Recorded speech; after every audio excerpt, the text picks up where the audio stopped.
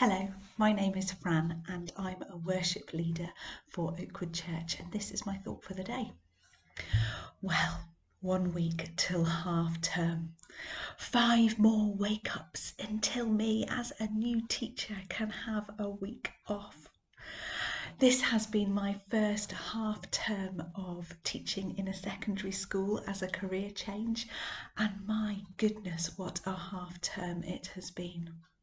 I think I was expecting some ups and downs, starting work in a new job in quite a challenging role, but to add to that, teaching amidst the COVID pandemic has been, well, it's been completely overwhelming.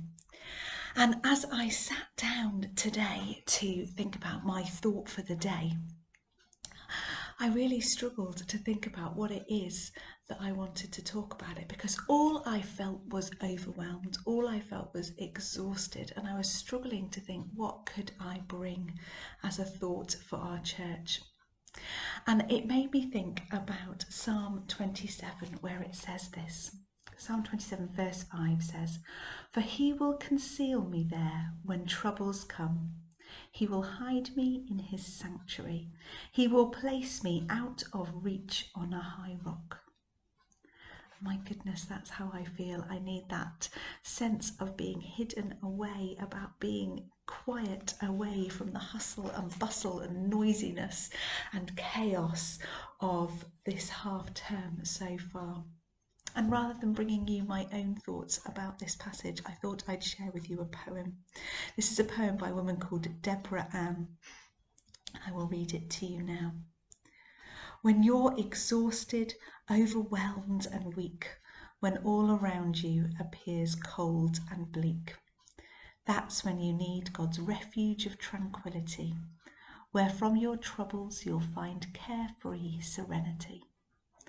When from the pressure you need to get out from under, when life seems to be one blunder after another, that's when you need to take a breather with God, your rock and fortress keeper. When you are washed out and in need of some rest, in God's retreat of peace with calm, you'll be blessed.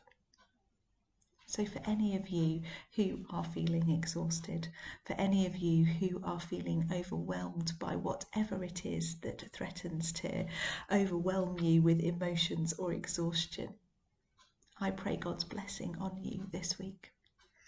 I trust that you will feel God's peace and God holding you throughout everything you do. I wish you all every blessing. Take care. Bye-bye.